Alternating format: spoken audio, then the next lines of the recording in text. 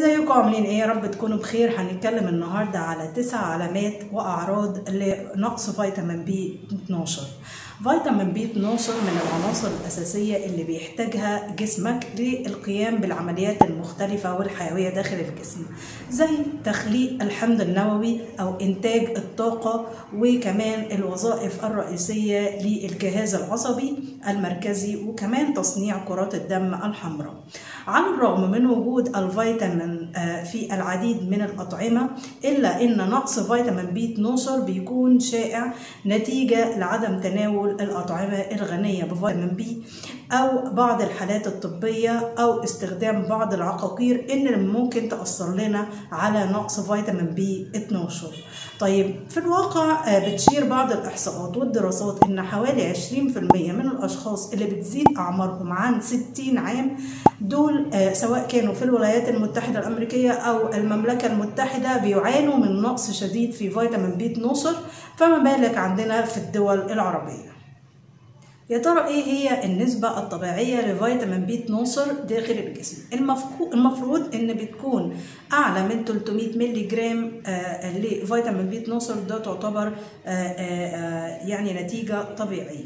كمان تعتبر المستويات من 200 ل 300 بيكو جرام، دول تعتبر على البوردر لاين او على الحدود النقص. اما لو نقص مستوى فيتامين بي 12 عن ال 200 فده يعتبر ديفيشنسي او نقص الفيتامين بي. نظرا لان القدرة على امتصاص فيتامين بي 12 بتتناقص مع تقدم العمر، وده بيكون اكتر شيوعا للناس الكبار في السن، وبرضه مش معنى كده ان الاطفال والبالغين او النساء الحوامل او المرضعات ما بيصابوش بنقص فيتامين بي 12. غالبا ما يتم التغاضي عن نقص فيتامين بي 12 ودايما بيشخصوه بشكل خاطئ، وده بيرجع لعدم قدرة الاختبارات ان هي تجيب النسبة المطلوبة فعلا او النسبة الاكتوالي لفيتامين بي 12، لان الاعراض بتاع النقص ما بتكونش خاصة لفيتامين بي 12 على حدة، ولكن بتكون كمان غالبة بعض الفيتامينز الاخرى. واحيانا اذا كنت بتشك في الاصابة بفيتامين بي 12 فمن المهم زيارة الطبيب في اسرع وقت والخضوع للاختبار. احيانا بيتم تشخيص نقص فيتامين بي 12 وتشخيصه بشكل خاطئ، لان ما بيبقاش فيه اختبارات كتيرة تقدر تقيس لنا فيتامين بي 12. فبالتالي لو انت بتشك ان عندك اعراض نقص فيتامين بي 12 فمن المهم انك تزور طبيبك المختص عشان تتناقش معاه في الاعراض اللي عندك. طب يا ترى ايه هي الاعراض الاكثر شيوعا او ال9 اعراض اللي احنا بنتكلم عنهم الخاصين بنقص فيتامين بي 12؟ اول حاجة ممكن تحسها لو عندك نقص الفيتامين بي 12 هو شعورك بالاعياء او الارهاق، لان بتحتاج خلايا جسمك الى فيتامين بي 12 عشان تشتغل بشكل صح. فعدم كفاية مستويات فيتامين بي 12 فبيؤدي لنا إلى قلة أو إنتاج خلايا الدم الحمراء الطبيعية، فبالتالي بيضعف توصيل الأكسجين إلى الجسم. وكمان بيؤدي نقص فيتامين بي 12 أو حمض الفوليك إلى فقر الدم، وهو من النوع اللي اسمها ماكروسيتيك أنيميا. الحالة دي بتكون خلايا الدم الحمراء كبيرة في الحجم وبتكون غير طبيعية وغير ناضجة، وبيحصل طبعا ضعف كمان في تخليق الحمض النووي وكمان ضعف في توصيل الأكسجين.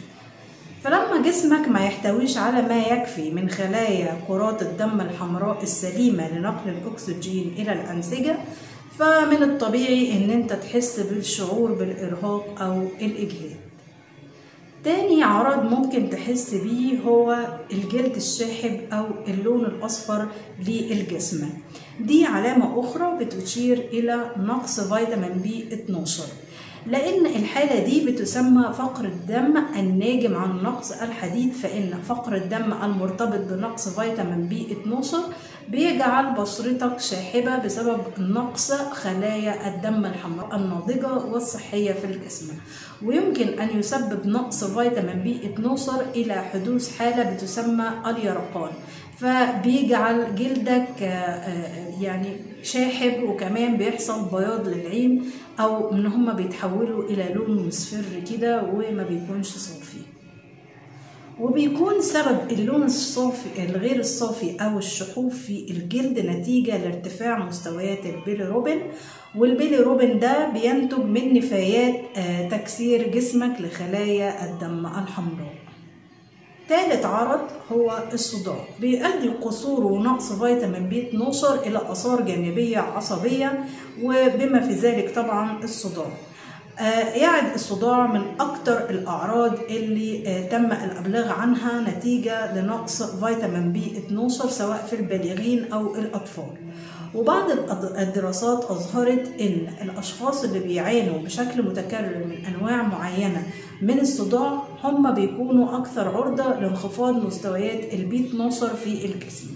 وفي دراسة حديثة أجريت عام 2019 على حوالي 140 شخص كان نصهم بيعاني من الصداع النصفي، ومستويات الب12 في الدم كانت أقل بشكل ملحوظ من المشاركين أو المصابين بالصداع النصفي مقارنة بالمشاركين الذين ليس لديهم تاريخ من الصداع النصفي. كمان وجدوا في الدراسة دول إن حوالي 80% من الأشخاص اللي عندهم مستويات فيتامين ب12 عالي قليل ما بيصابوا بالصداع النصفي. فظهرت الدراسة إن العلاج بفيتامين ب12 بيحسن من أعراض الصداع النصفي لدى بعض الأشخاص. رابع عرض الاكتئاب، بيعتبر فيتامين ب12 ضروريا لعمل الجهاز العصبي المركزي بشكل صحيح، وبيؤثر نقص هذه العناصر الغذائية على طبعا صحتك الجسمية والنفسية، لأن بيؤدي انخفاض فيتامين ب12 إلى ارتفاع مستوى حمض أميني بيحتوي على الكبريت، وبيساهم هذا العنصر في تطور الاكتئاب عن طريق زيادة الإجهاد التأكسدي وتلف الحمض النووي وموت الخلايا في الجسم، فدايما عندك إحساس بالاكتئاب. وفي دراسة حديثة أجريت عام 2020 على حوالي 132 طفل ومراهق و89 مصاب بالاكتئاب وحوالي 43 غير مصابين به، إن المشاركين المصابين بالاكتئاب لديهم مستويات أقل من فيتامين ب12 ومقارنة من الناس اللي هم لا يعانون من الاكتئاب كمستوى ب12 كان في الطبيعي أو عالي. بالإضافة إلى أعراض الاكتئاب بتؤدي انخفاض أو نقص مستويات فيتامين ب12 إلى حالات عقلية أخرى وتقلبات مزاجية. خامس عرض عندنا هو مشاكل في الجهاز الهضمي، شعورك بإحساس بالإسهال أو الغثيان أو الإمساك أو الانتفاخ أو الغازات أو دي كلها أعراض للجهاز الهضمي من الممكن إن هي تكون ناتجة لنقص فيتامين ب12. سادس عرض هو صعوبة التركيز والضعف العقلي.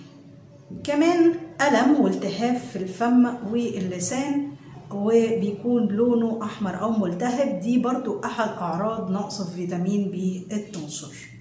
تامن عرض وهو العرض المعروف جدا للناس أصحاب مرض السكري هو تنميل اليدين والقدمين، ودي طبعا نتيجة لأخذ أدوية السكر وخاصة الميتامورفين بيكون سبب في البريفرال نيورايتس أو التهاب الأعصاب الطرفية. بالإضافة بقى إلى أعراض أخرى زي تقلصات العضلات، ضعف العضلات، كمان دي كلها من الحاجات الرائجة لنقص فيتامين ب12.